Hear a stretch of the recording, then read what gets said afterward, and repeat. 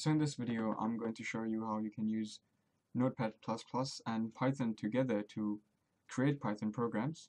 So the first thing you want to do is open up the browser of your choice and go to this link.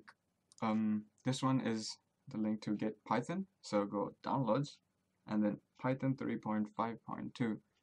Now, once you've downloaded Python, you want to go to the Notepad++ website, which is this one.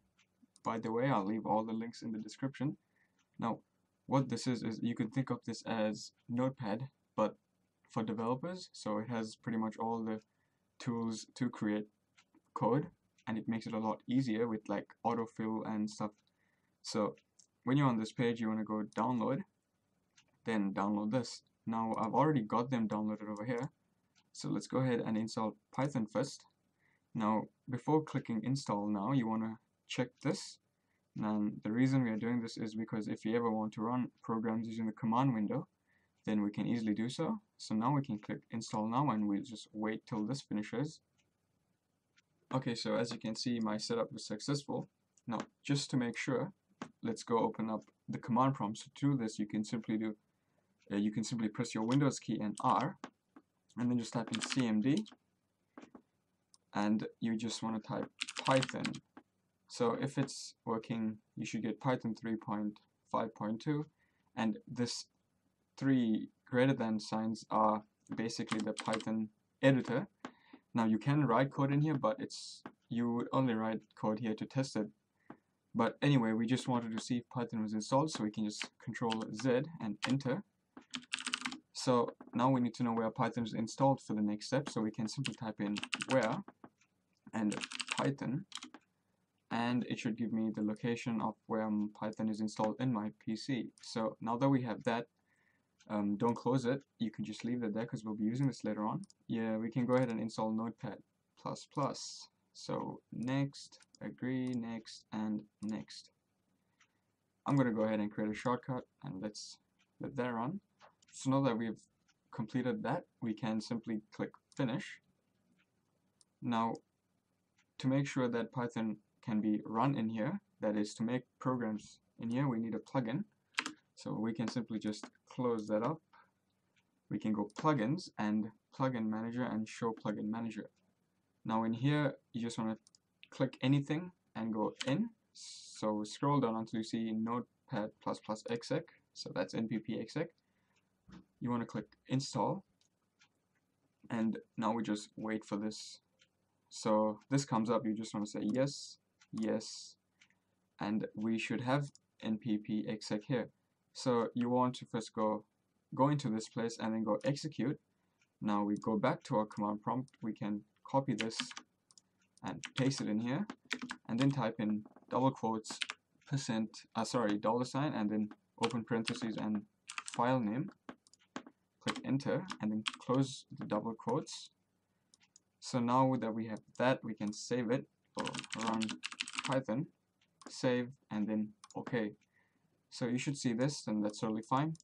But we know it's working because we got this stuff in green. Whoops. I'll just put that back. OK. So ideally, when we are programming in Notepad++, we don't want to see any of these. We can just simply print our output. So to do that, you go plugins, npp exec, disable that, tick that, tick, and tick. And now once you've done that, you go advanced options. Now this is just to make it easier for us to run our Python program. We can tick this, go here, click on this, run Python, and add it. These don't need to change, so you can just leave that there. Go OK, and we'll restart Notepad++. Now let's just go ahead and do a quick hello world. So in Python, you type in print, and then open parentheses, quotes, hello world. Now, to make sure to run this, we have to first save it. So I'm going to go save it in the desktop.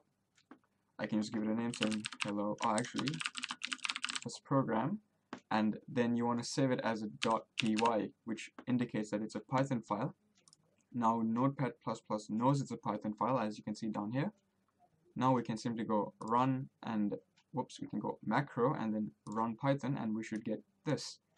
So that works and that's good, but one quick thing to make it a lot easier when programming is to assign a shortcut key.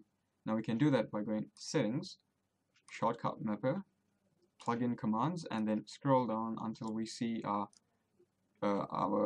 title we gave it to run our Python script. So we can just double click, and I'm going to assign a shortcut key of F9. Okay, close.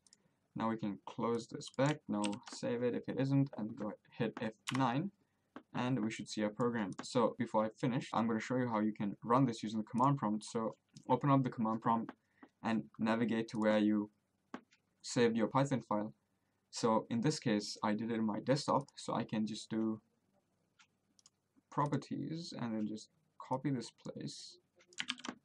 Now I'm going to do cd and then that. So now I am in the directory of where this Python file is. All I do to run it is just do Python and the name of the Python file. So in this case, it's firstprogram.py. I'm going to copy that, paste it in here, and run it.